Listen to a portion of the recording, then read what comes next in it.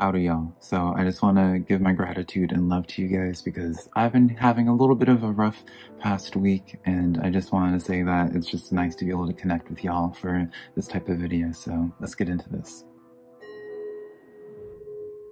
Hey girl. Hello, my beautiful Capricorn. How are you doing? My name is SimplyVelca, and today I'm going to be doing your weekly general reading this week. I also do your weekly you versus them reading between you and your person that you're thinking about, which I'll leave a link to, Capricorn, over here for you to check out at a later point. But when it comes to any of my readings, be sure to rely on your intuition, because put it in perspective, Capricorn, I'm just a man reading some tarot cards to you. You know your situation better than I ever possibly could, so take the cards that resonate and leave what doesn't, because I'm not going to be offended by it whatsoever. If you find some cards that resonate with you, be sure to let me know in the comments below, because I love hearing those aha moments that you have with the cards, right? It's how I keep up with y'all. And then also, if you do find some cards that resonate with you, I would really appreciate it, Capricorn, for you to give this video a like and subscribe, because it does help out this channel a lot. And I always am super appreciative when you take the time to do that for me. And then finally, this reading's just here to give you some perspective, Capricorn. I'm not here to make a decision in your life. This is your life to live, not mine, right? This is just here to hopefully give you some food for thought for this week. But yeah, we're going to get into the overall energies of things, Capricorn. We're going to get into love. We're going to get into work. We're going to just get into everything, honey. So with all that being said, let's start getting into your general energies of things. So for the overall reading, or the overall energies this week for you, Capricorn, we have the World card and the Four of Pentacles. I don't know why I was struggling reading that. World card and Four of Pentacles. So how would we take this, Capricorn? I feel like this is more so like an emphasis on investments. That's something I'm just keep on hearing is like investments, but it doesn't have to necessarily mean in like the literal way of like investing into stocks and stuff like that, or real estate, Capricorn. This could just be in terms of like your energy, right? Putting, in which I kind of feel like it is just because of the World card. I see this more so from a energetic place, whatever this is like.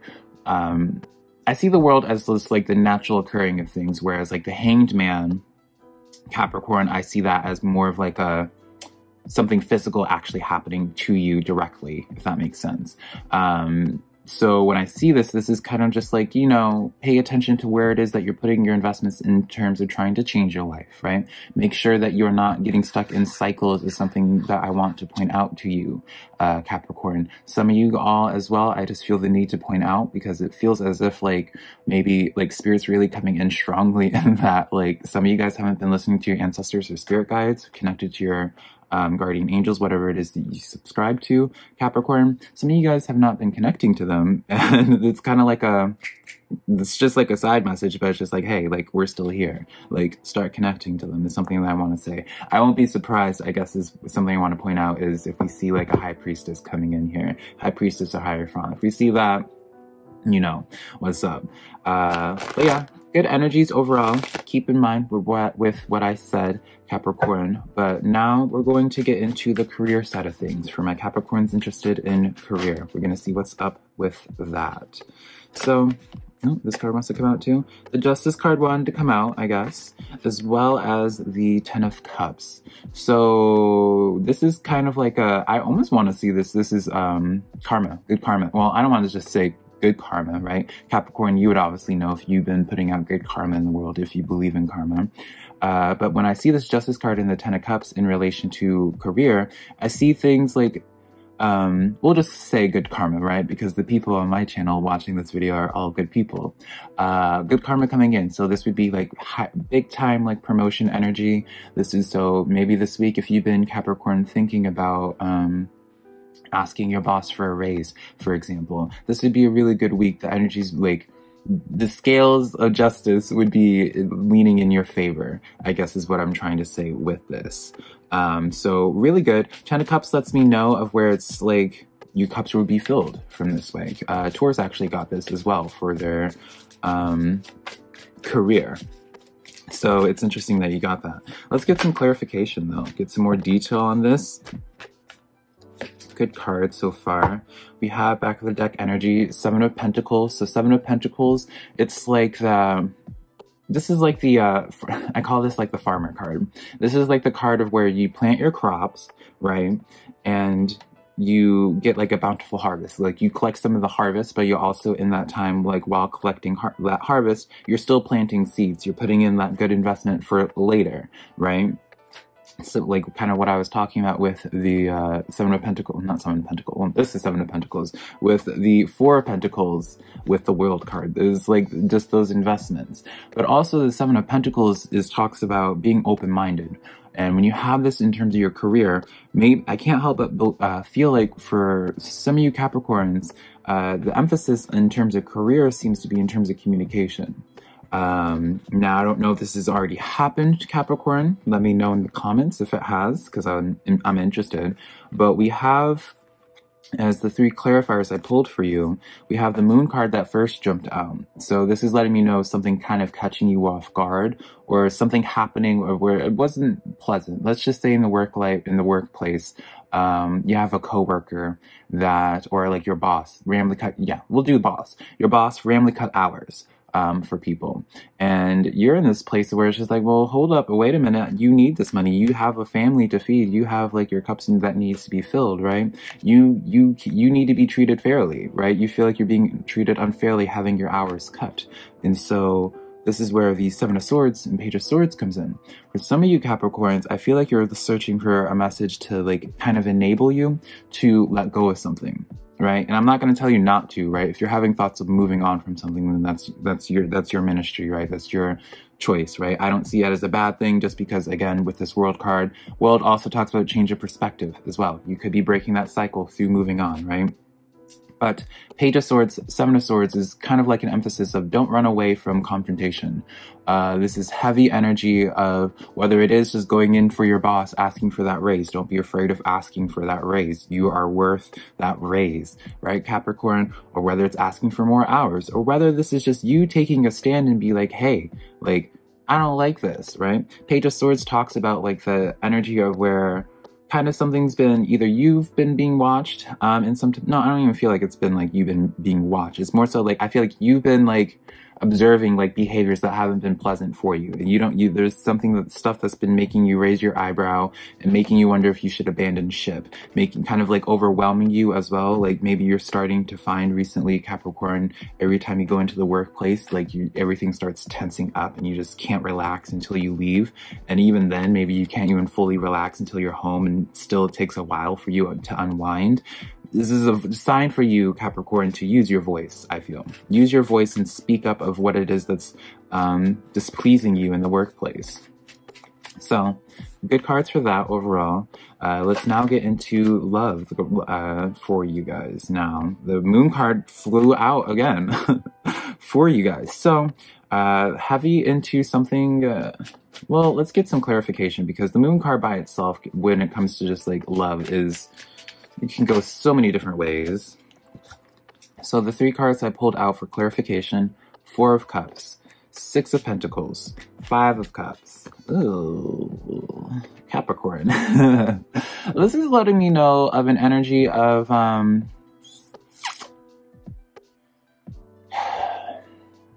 almost as if like it feels like I feel like it's you have connected or are actively trying to connect with an extremely guarded energy. Someone that's kind of extremely private, won't really open up to you. And it's just like you're putting in a lot of effort, a lot of communication, trying to like make it work and trying to understand them, just connect with them. And I just feel like it's not really working, right? With this 4 of Cups and the 5 of Cups, this lets me know where it's just like this frustration of where it's just like, why, like, it's almost as like, why, like, I keep on hearing, it's like, why isn't the things that I'm doing, why isn't the effort that I'm putting into this working, right? 6 of Pentacles talks about like that balance as well, speaks of balance as well. So the balance keeps on coming in for you in all aspects of your life, right? 5 of Cups, this could be, it's kind of brutal, Capricorn, but it does, like, I did get the message that some of you guys might just be, like, beating a dead horse, right? That's something that did come to mind of trying to just, like, it's almost like, how do we put this? Like, really trying to make something work that you kind of know deep down isn't for you, or, like, you're settling, almost, like, you're settling for something, or you're settling for behaviors that just are not,